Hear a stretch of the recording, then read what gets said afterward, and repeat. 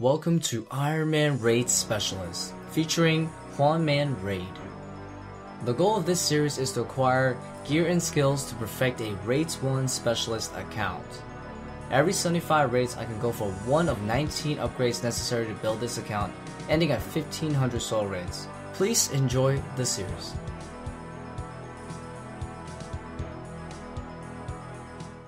Hello guys, it's been 3 months since the last episode of Juan Man Raid, and I am very happy to be back to work on the series. But let's get a quick recap going because it's been so long. A lot of you guys probably forgot where we left off. So in terms of the raids KC, I unlocked my 11th upgrade, and we decided it was going to be Bludgeon at 825 KC, so we're going to be working on that very soon in this video. However, there was one upgrade that I unlocked a while ago, which was at 600 KC, the Infernic Defender, that we actually didn't get until the last video. The last episode, we finally got the Infernic Defender. We broke a 264 dry streak at TLB, insane. And it wasn't with the Infernic Defender, it was actually with the Garanzi Rapier. So it's one of those additional but not mandatory items that I could, end up using if I get it, but it was a lot behind 750 raids. Although at the time that I got the Rapier, I already had enough raids 1 KC to use it right away, so that was cool. And then shortly after the Rapier, I finally got the Infernic Defender. So yeah, finally all the previous upgrades have fully been unlocked. So it is time to grind for the Bludgeon now, and also to work on some more raids so that I can unlock some more upgrade slots. Oh, here we go, we got it. Yeah. Luckily, Abyssal Demons are pretty good weight, so they're pretty easy to find. We got ourselves the first Abyssal Demon task. Alright, to prepare for the Sire grind, which is probably gonna last at 600 kills. I'm gonna go grab myself a few Crystal Bow and imbue them. 4 should last a while, at least maybe 2 tasks or something. Probably not, I'm gonna extend it, but yeah, they're gonna be needed. I think I pretty much have my gear figured out, almost identical to the setup I used to use for Mr. Iron Bar. But yeah, the Crystal Bow is insanely good for a respiratory system, so this full range setup is strictly for respiratories. And then I switched to my melee, Warhammer spec primary. If I land a spec and I have a spec left, then I use declaws at the end of the phase. Can easily clear 2 to 3 respiratory systems before it wakes up. Sometimes I can even clear all 4 in a row. I've done that a few times before. But yeah, this works really well. Yeah, those Cosmic Runes though, man. 3 kills in, already got 700 Cosmic Runes. Holy shit. That's like 700 recoils I can recharge for Zora in a bit. Oh, that 80 with the declaws. Absolutely smashed this kill, dude. Oof. That was insane, bro. Damn, I just 2 KO'd it on the last phase. Oh, wait, I just hit 59? I actually hit a 59. Wow. 81. Holy shit. And that is about an hour done. What, 30 seconds to spare? Started at 53, ended at 75. So yeah, it's about, I guess, anywhere from 21 to 23 kills an hour for me. So that's really good. But yeah, we did 75 kills today. Takes forever. Shit. Oh, no. Can I get there on time? Holy crap. That was so clutch. Lovely. Oh, never mind. We got it. Hey, XP is kind of random here. Magic Paralog. Occasionally, I will do some Theater of Blood if my close friends ask me to. And some reasons to do it is just really for the Sanguinity Staff. It would be a nice item to get passively. It's not mandatory though, so you know what I mean? By no means am I gonna take Theater of Blood seriously ever get out of this account, but occasionally. And yeah, I got 300 KC at the Theater of Blood though. Oh, the leg guards. Good hit. And just hit 100 KC. Alright. Oh, there it is! Yo, let's go. Nice. Let's go, man. I thought I wasn't gonna get inspired, but I actually did. Yay. First and Sire, pretty excited. Don't be a jar, please. I swear, don't be a jar. Just anything but the jar, okay? It doesn't even have to be a bludgeon right away. There it goes. Oh, a whip. Okay. I wish I didn't have a rapier so I can get some more whips for the 10 skill. Actually, no. Oh my god, dude. Alright, second one. Let's go. No time to milk. Let's go. Oh, yes! The first piece. Let's go. Hell yeah, man. Let's go do some more Sire. I have a few more left. 32. Okay, like 40 with the bracelet. Hell yeah, dude. Maybe do the gauntlet. Oh my god, dude. Holy. Alright. Awesome, let's go. Oh my god, dude. Yes. Holy shit. I can't believe this is happening. Never been lucky on a bludgeon before. Holy crap. That's insane. So, I have killed 92 Sire. Sire is pretty decent money, guys. Even without the base drops. But yeah, the bludgeon is what makes the big dollars, though.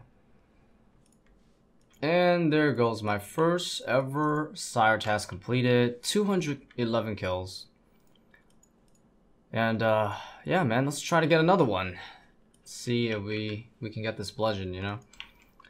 It's been a long time since I've needed to cook real food because I've just been using brews for like everything, you know, from raids 1 to Theater of Blood. But I have fished a ton of angler fish when I just, you know, don't really feel like playing, and yeah, I've got thousands. And I'm pretty sure that's enough for like the entire series. So I just cook all of this, and once I'm done, I'll be all set for the rest of all PVM. So anglers are perfect for starting any type of PVM trip. Alright guys, my range potion's looking pretty bad, only 60 left. But luckily, from all this raiding that I've done, I've collected over 1,000 wines of Zammy. So 300 TLBs, I got around, I guess, 3 wines average in the long run here. Oh shit, 92 Herbler? Is there anything good there? Super anti-fire potions? Super anti-fires, Alright guys, converted all the wines of Zammy's, pretty much. Now I have 800 ranging potions, 4 doses. Nice. Like, the whole threshold thing is just nonsense. Oh, I got the purple! Dude, the Huaman RNG is actually real, dude. Okay, let's honestly just get it. Let's open it, boys. Let's go. Oh, yo, another Dragon Hunter crossbow, man. I am getting a collection. What a collection, man. What a collection. Oops. That was a mistake. Oh!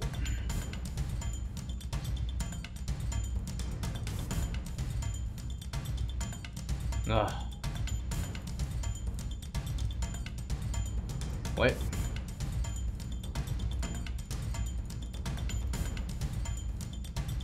Whew. Fuck, man. God, just die. God damn it, bro. Die. Oh, Jesus Christ. That was way too hard. Check this out. I'm gonna venge because for some reason they changed it so that the venge will persist throughout the raids even when you're scouting. So it's pretty damn nice. So I'm just gonna venge just in case I get like a Fossa star or something. That'd be sick. This is actually dope. The venge is gonna pull through at Fossa. Watch this. The venge should still work. Woohoo! Yeah! That's awesome, man. I was just doing a speedrun earlier and I forgot to switch out my darts. God damn it. Alright, let's try. I'm gonna 100% die, dude. Holy shit! I'm so dead. I forgot to put on my D-high chaps. Oh my god, I'm so close. Denied. 8 minutes. Holy shit. Dude, imagine. This is insane, bro. I might be able to beat my pre-scouted time. Oh, well, that's fine with me, because I just got myself a nice self-scout PB with nobody's help of 1947, dude. That's insane. Oh, I only got 40 Slayer points? Okay. That's awkward. I didn't realize I was so bad on points. Like, damn. But I even I guess I don't skip these wyverns then, huh? God, dude, Giant Hunter crossbow. It's so nasty here with rigor. You just like 5-hit kill these guys, you know, back to back. Oh my god, we finally reached the 500 task. I really pray to the RNGesus that Konar just doesn't absolutely destroy me with the worst task possible. Give me a good task. Nani? Jellies. Okay, you know what? That's fine, that's fine. I can actually burst those, so... Alright, let's go. 1750. Oh my god. Go for the 2000, please. 1830. Here we go. 1925. How big is this Slayer points? I forgot. Oh my god, 600. Oh my god, 600. Hell yeah, bro. That's so many skips. Okay, we should be able to get this Abyssal Demon task quite easily. I have 600 points. We're chilling. Oh my god, yes. So fast, bro. Oh, yes. I still have basically 600 Slayer points. Huanman RNG is always on point, I have to say. Alright, guys. I made 500 plus house teleports just for this bludgeon grind. So, that's like, you know, around 500 kills worth. So, Monka S. Oh, unsired! Oh my god. Let's go, dude. I'm gonna get hella lucky at this boss. Without further ado, we are gonna submerge this baby into the font. Here we go. Oh, man. Okay. Okay. You know what? It's all good. An extra whip? That's fine with me, bro. More tents. I'll take it, you know? Perfect. Got the skip too. Got a lot of damage on the declaws. And got the skip. Oh, wow. So many unsires on the ground, dude. What the fuck? Who attacked my sire? Yo, that's my sire, bro. My sire. Oh, my lord. No. Bruh, what do you do? No. Oh, hate that, man. People hop into my sire. Fuck. Come on. Wake up. There we go, I got it. Ah, jeez. Oh, unsired. Let's go. It's been a little bit. It's been a little bit. Hell yeah. Here we go. Dipped it in the sauce. Wait, what? Dip it in the sauce. There we go. Here we go. Oh, yes. That's it. It's done. Oh my god. Way better than the Mr. Iron Bar RNG, I have to say. Let's go. Yes. I now have all the components I require. So here's the every weapon I promised. Yay. Alright, and now I can send him free because I forgot to do that on my other account. So see you later, family. I actually never seen this animation before. Yes. Oh, that's so sick. Yeah, man. People used to sleep on the bludgeon, man, and they still do. But we're gonna use this boy at Tecton. I'll show you the power of this nasty thing on Tecton, bro. It'll be so sick. Alright, let me test out my max it with the bludgeon right now with this current setup here. Not overloaded, so it's 48. So I don't know when they changed this, but vengeance and anti-poison persists even if you leave raids. So instead of bringing my antidote, I can just bring the bludgeon for now. And I shouldn't have to worry about, you know, shaman rooms and stuff, because I'll still, you know, be anti for quite a while. So the antidote trick is amazing because I'm able to bring an extra switch as a full-time pre-scout setup. So I was initially thinking the bludgeon would just be for speedrunning, but I've come to realize I should just bring it with me pretty much for all the raids, because most of my raids turns out has Tecton in it. And I'm able to save so much time doing these raids because of the bludgeon. So for example, I've realized that I can easily kill Tecton in around 2 anvils, regardless if I land the Warhammer specs or not with the bludgeon. Before it was a bit harder with the Hasta. I would take at least 3 to 4 anvils on average, but the bludgeon has significantly reduced the average kill time a lot. Like the massive crush accuracy, you know, combined with that massive max hit of 49 is ridiculous. It's so good at Tecton. Onyx! Oh my god, dude. I've gotten 8 Onyxes from Tecton. What the fuck? Oh, what? Okay, I guess I'm going for the back-to-back. Alright, here we go, boys. Here we go. Hey, Arcane Periscope. So we got Tecton, Fossa, Tightrope, and Croak. And of course, this layout was really hard to try to beat my time with because Tecton was just really, really bad. But I have my Abyssal Bludgeon, so I think we have a really good shot now of actually doing this in a reasonable amount of time. So we're gonna try it out, you know, with the Bludgeon, of course, this time.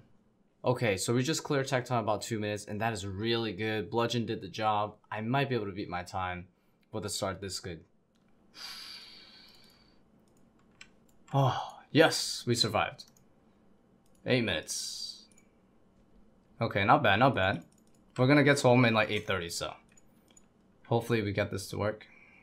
Unfortunately, I couldn't beat my PB of like 19 minutes. I went over by a minute.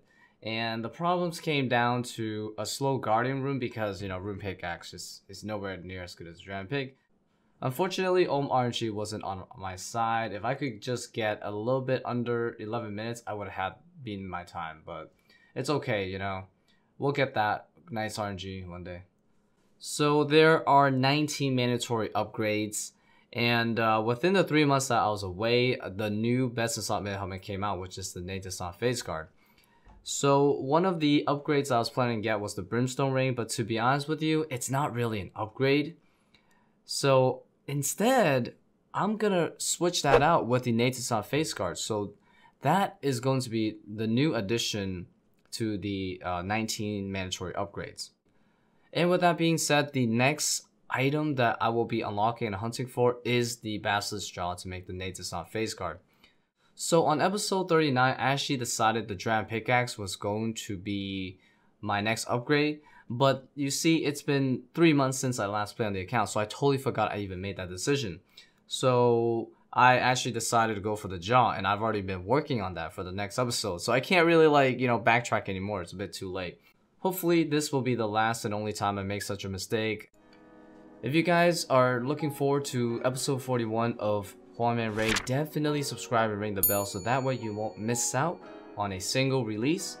Also, if you guys need a place to hang out while you play RuneScape, my friend's chat, Mr. Iron Bar, is open all the time. We have a really good community over there, and yeah, man, there's always room for more people.